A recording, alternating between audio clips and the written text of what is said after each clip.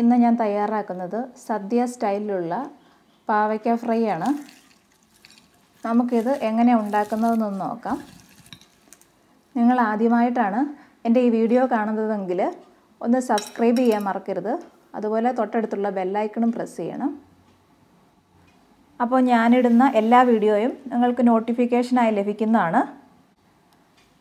2 പാവയ്ക്കയാണ് പാവയ്ക്ക ഫ്രൈ ഉണ്ടാക്കുന്നതിന് വേണ്ടിയിട്ട് ഞാൻ എടുത്തിരിക്കുന്നത്. ഇത് ചെറുതായിട്ട് അരിഞ്ഞു വച്ചിരിക്കുന്നതാണ്.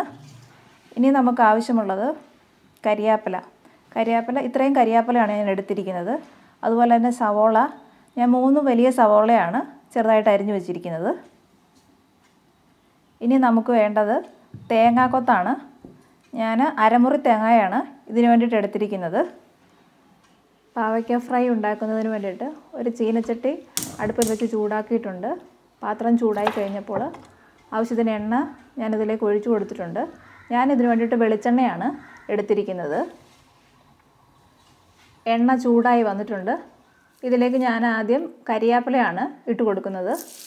ഇത് നന്നായിട്ട് ഫ്രൈ ആയതിനു ശേഷം നമുക്ക് വറുത്ത് കോരുകയാണ് ചെയ്യുന്നത്. ഇടയ്ക്ക് നമുക്കിതൊന്ന് കരിയാതെ ഒന്ന് ഇളക്കി കൊടുക്കണം.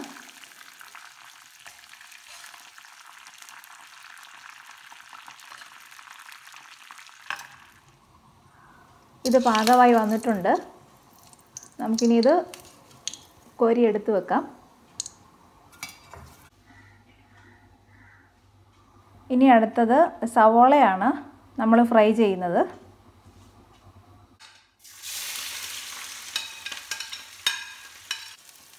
ഞാൻ മുഴുവൻ സവോളയും ഇതിലേക്കിട്ട് ഫ്രൈ ചെയ്തെടുക്കുകയാണ് ചെയ്യുന്നത്.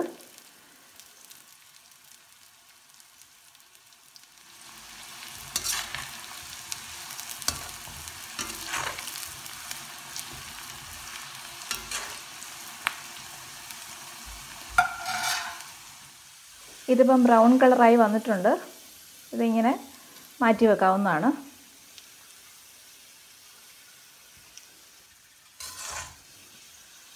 ആവശ്യത്തിന് പച്ചമുളകും വേണ്ടവർക്ക് ചേർക്കാവുന്നതാണ്. ഞാനിപ്പോൾ പച്ചമുളക് ഇതിൻ്റെ അകത്ത് ചേർത്തിട്ടില്ല. ഇത് അരമുറി തേങ്ങ നേരത്തെ എടുത്ത് വെച്ചിരുന്നതാണ്. സവോള വറുത്ത് കോരിയതിന് ശേഷം തേങ്ങയാണ് വറുക്കാനായിട്ട് ഇട്ടിരിക്കുന്നത്.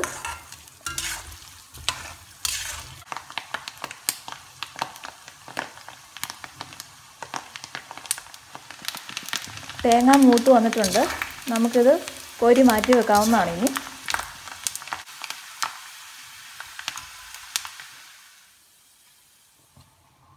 അവസാനമാണ് നമ്മൾ പാവയ്ക്ക വറുത്തെടുക്കുന്നത്. ഞാനിത് 2-3 ട്രിപ്പായിട്ടാണ് വറുത്തെടുക്കുന്നത്.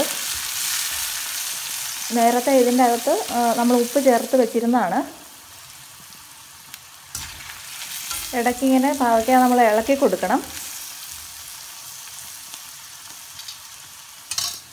നന്നായിട്ട് ഫ്രൈ ആകുന്നിടം വരെ നമ്മളിങ്ങനെ ഇളക്കി കൊടുത്തുകൊണ്ടിരിക്കണം ഇടയ്ക്ക്.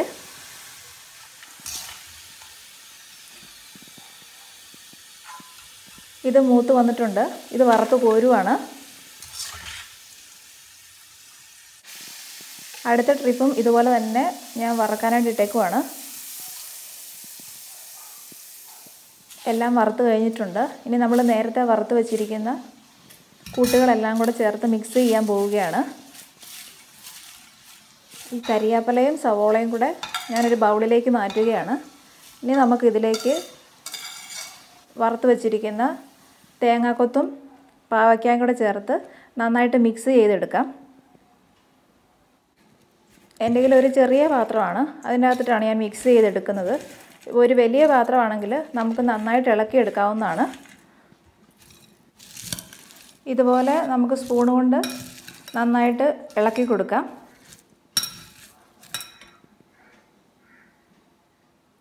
ഇപ്പം റെഡിയായിട്ടുണ്ട്. പാവയ്ക്ക ഫ്രൈ റെഡിയായിട്ടുണ്ട്. ചോറിൻ്റെ കൂടെ കൂട്ടി കഴിക്കാനായിട്ട് നല്ല ടേസ്റ്റാണ്. നല്ല ക്രിപ്സി ആയിട്ടുള്ള പാവയ്ക്ക ഫ്രൈ ആണിത്.